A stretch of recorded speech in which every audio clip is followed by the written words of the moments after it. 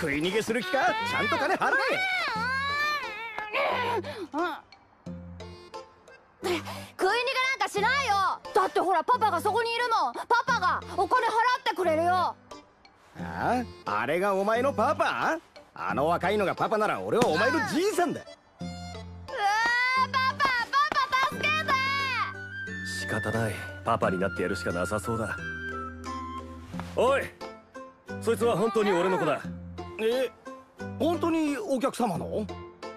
でもだったらなんでそんな離れた席に？あら、バカ。隣の綺麗なお姉さんはママじゃないの。僕が一緒にいたりしたら邪魔だろ。ああ、そうか。なるほど、了解。サンキュー相棒。なんで嘘ついた？本当のパパは？パパなんかいないよ。じゃあママは？ママは死んじゃった。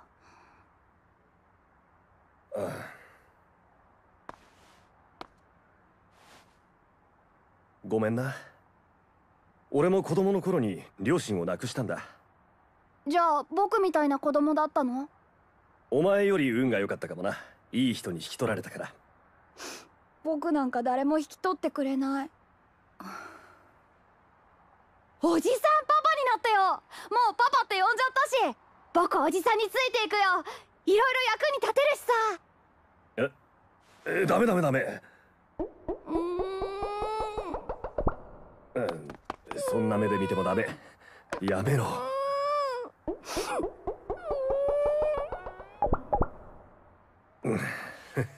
根性あるガキだ。だけど本当に今は大事な用があって連れて行けない。じゃあその用が終わった後でもいいから。あとね。後があるのかな。わかった。もしも後があったらお前のパパになってやる。でも今は連れて行けない。決まり。指切りね。男の約束だよ。一発の大人ぶりやがって。ん？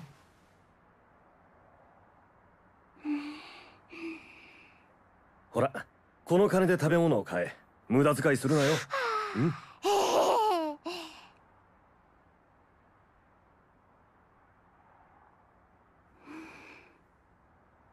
いつまでそこにいる？今は連れて行けないって言っただろう。分かったよ。じゃあ行くけど。次はどこで会えるの？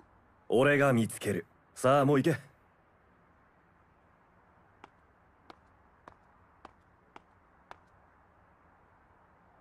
パパ、絶対迎えに来てね。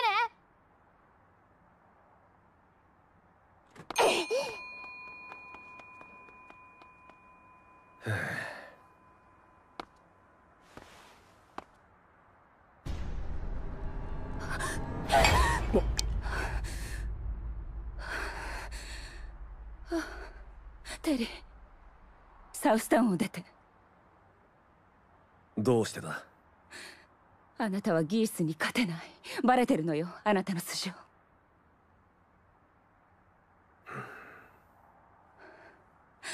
私は味方よ。一緒に逃げましょう。誰も知らないところへ。私本当は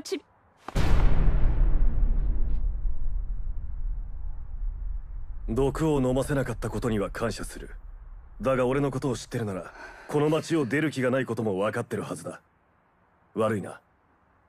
テリー。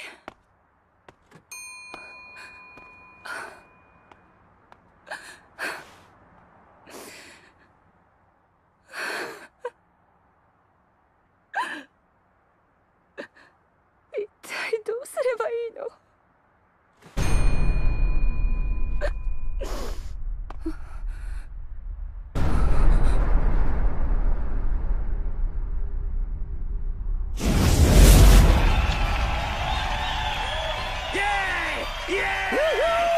皆さんお待ちかね、キングオブファイターズの第1回戦が間もなく始まります。4試合同時進行。まずはガローチーム対サイコソルジャーチームの試合を見てみましょう。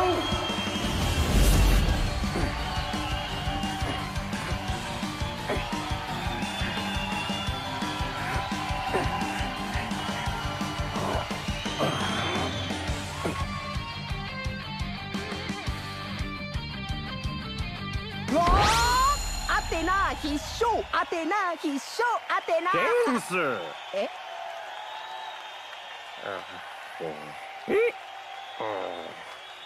大事なのは勝ち負けではない。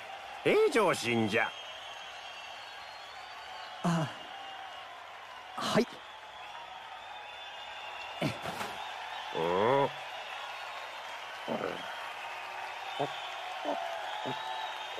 アテナ無敵。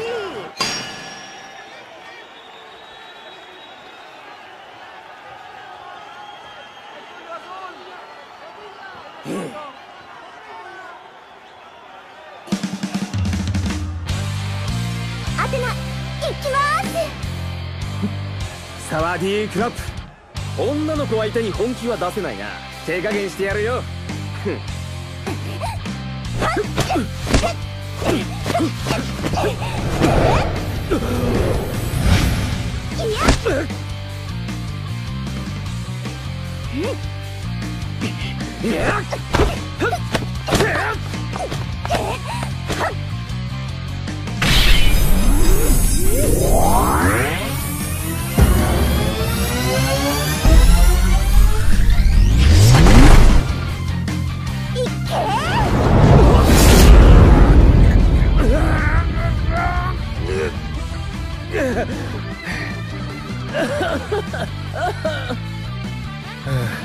あいつ油断しすぎだ。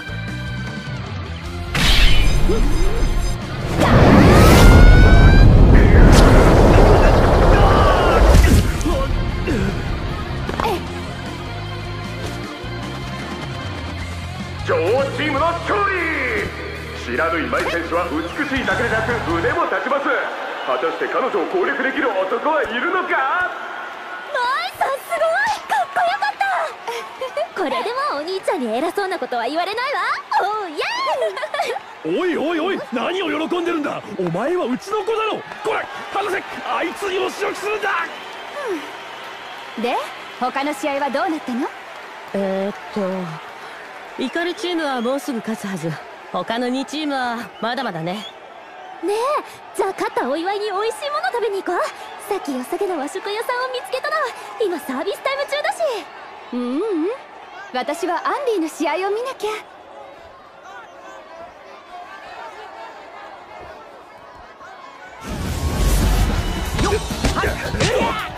まさかこのまま1回戦敗退？兄さん持ちこたえろ。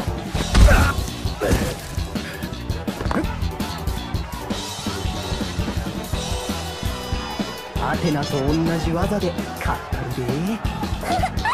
お師匠様、ケンスが勝ちそう。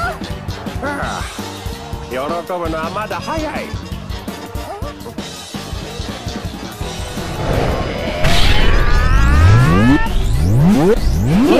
これで決まりや。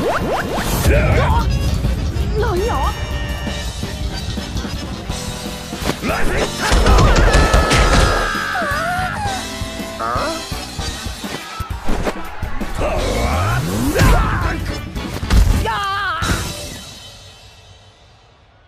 ローチームの勝利、見事でした。いやー、勝負の行方は最後までわからないものですね。さあ続いて登場するのは最高ソルジャーチームの陳元斎選手。かなり手強い選手とのもっぱらの評判です。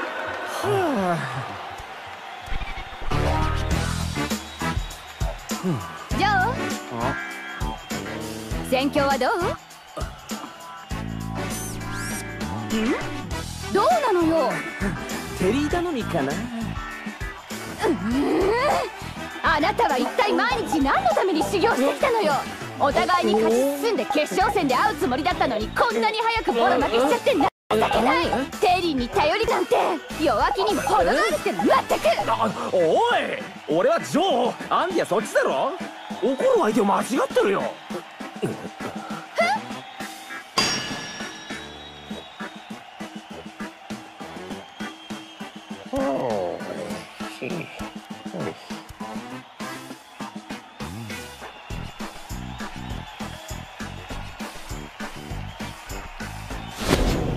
カモンカモン。テリーファイト。あなたたちチームメイトでしょ。テリーを応援しなさい。